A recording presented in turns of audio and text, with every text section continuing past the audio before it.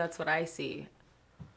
See that there is, just two different types. When I was little, I think it was more so painted like the crackhead type of mom. But now growing up, I see a lot of strong women that are coming out. Even my friends, one of my friends, she now owns a gallery. She's African American and owns a gallery in Chicago.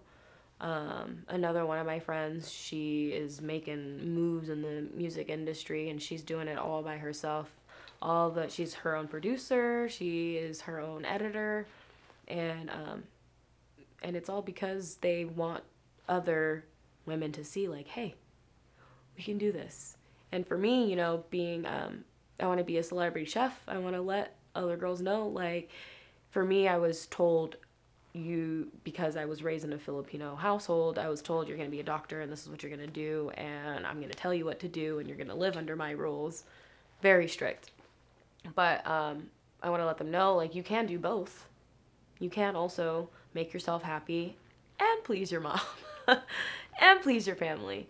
But you can wear out. So at the end of the day, you should always choose yourself. And that's what I do ultimately. And that's why I always cook for anyone and everyone whenever I have the opportunity to. And I really do want to be able to let women know, doesn't even matter if they're African American or not, that you can do anything, especially in the kitchen. There's not a lot of women at all.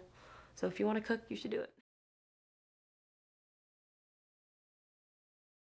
My name is Lorraine and I'm from San Diego, born and raised.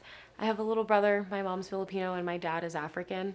I went to school, elementary school, I went to public school, and from then on I was sent to private school just because my dad did pass away and my mom thought it would be a better opportunity for us to go to private school and get a higher and better education.